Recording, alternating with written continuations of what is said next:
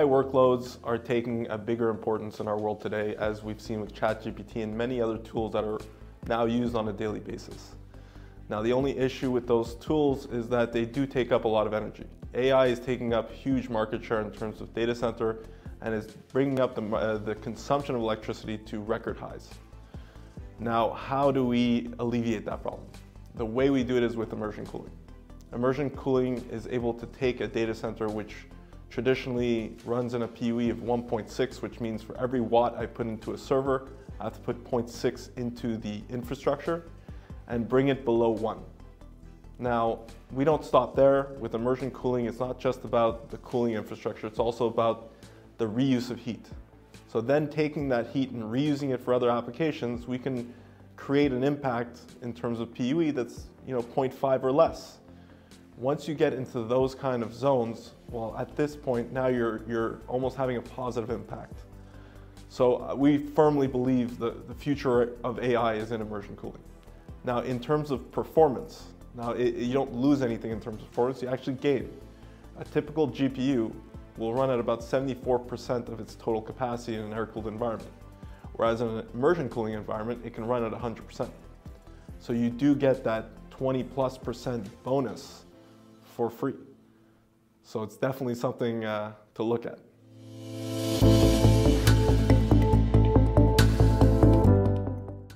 So the biggest hurdle to immersion cooling, I would say, is existing infrastructure. Although people have a misconception that immersion cooling can't go in an existing data center, it's actually very easy to retrofit current data centers to immersion cooling. Now let's look at the facts.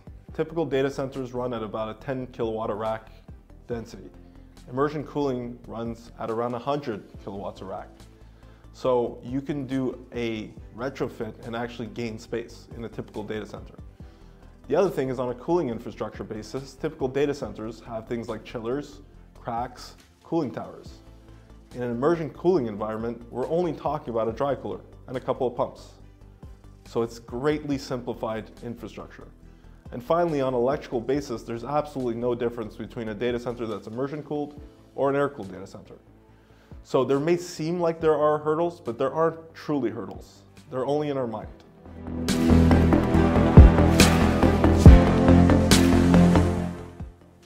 So when we compare immersion cooling to direct-to-chip liquid cooling, now these have some similar benefits, but there are very distinct differences. In a direct-to-chip liquid cooled solution, you're typically going to have a very heavy amount of piping in the back of the rack. You're going to have manifolds, you're going to have pipes going to each rack, you're going to eat up a lot of PCI slots, and it's generally a rather complex solution. There's a lot involved. It's not very simple, and it's typically quite hard to replace new hardware with the same infrastructure. So you are going to spend on infrastructure almost every time you add new servers or replace old servers. In immersion cooling, it's very simple. You have a tank, you put in your servers. If you want to replace them one day, you just slide them out, put new ones in. It's much easier in terms of working with the system and maintaining it than it is in a direct-to-chip liquid cooled solution.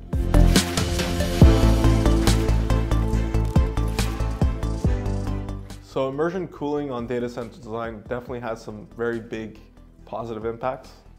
The first of which is space. Now, when we look at a typical data center, an air-cooled data center, you'll see these massive buildings, for a 30, 50 megawatt data center. Today in immersion cooling, those same footprints would do 150 to 250 megawatts. So we're greatly increasing the density of a data center. So now let's put that in perspective. Now, if we start reducing the size of these data centers in terms of their physical space, then where they can be implemented becomes a lot more open. We're talking about downtown cores, we're talking about pretty much a field in the middle of nowhere. These have the capabilities to be deployed pretty much anywhere. Now, once we have that, plus the energy efficiency of these data centers, the heat recuperation applications are almost endless.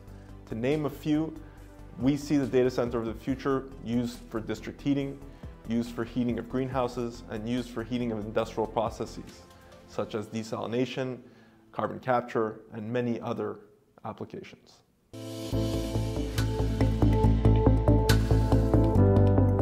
So the environmental impacts, are the typical ones you'll have when building any greenfield or any data center.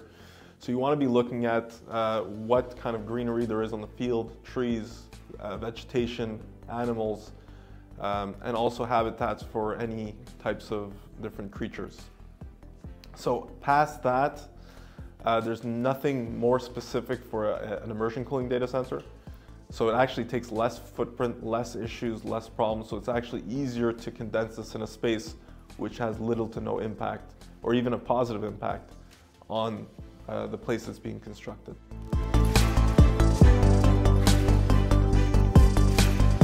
So immersion cooling will definitely keep pace for the first few years, but there will need to be extra technology that will add on to immersion cooling. Now the beauty with Hypertec is we've been developing these different technologies for quite a while.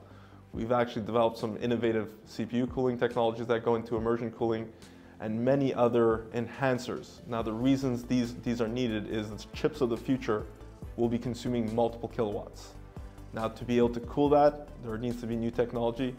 And again, the good news is Hypertec's already there.